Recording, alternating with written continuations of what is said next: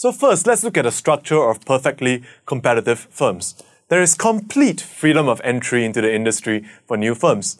Existing firms are unable to stop new firms from setting up business. Setting up a business takes time, however, hence exit and entry of the firms only applies in the long run. Now, all firms produce an identical product in the PC market. Hence, the product is homogeneous. There is therefore no branding, no advertising, no innovation as well. So there are many firms on the market, so each single firm produces an insignificantly small portion of that total industry supply. So what does this result in for the conduct since we've gone through all the structure?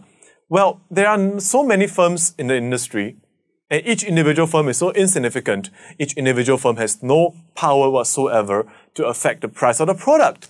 Say among a group of 1,000 small producers, one producer decides to sell at a price higher than the rest. What will happen? Well, the consumers will just go to the other 999 producers who are willing to sell the exact same thing at the original price. The one producer gets nothing, so he can't even raise the price by a single cent. He also has no incentive to lower his price because he can sell at the market price. So actually, the demand curve of a single competitive firm is a horizontal demand curve. At every quantity, he can only sell at one single price. This is the demand curve of the firm, and it's the average revenue too, because the price is the price is determined by the interaction of demand and supply in the whole market. Now, listen. Here, we need to differentiate between the curve of a firm and that of a market. The firm faces a horizontal demand curve, but the industry as a whole, all 1,000 producers, still face a downward sloping demand curve. And that's because they're looking at the industry as a whole. The individual small producer, the amount of demand he can meet is very little. He can't sell that much stuff.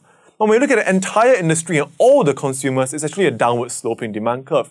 It is just that the producer is so infinitely small and insignificant that to him, the demand is almost infinite. So he has a horizontal demand curve. Now, the interaction of the market demand and supply sets a price, and the competitive firm takes that price and it becomes his horizontal demand curve.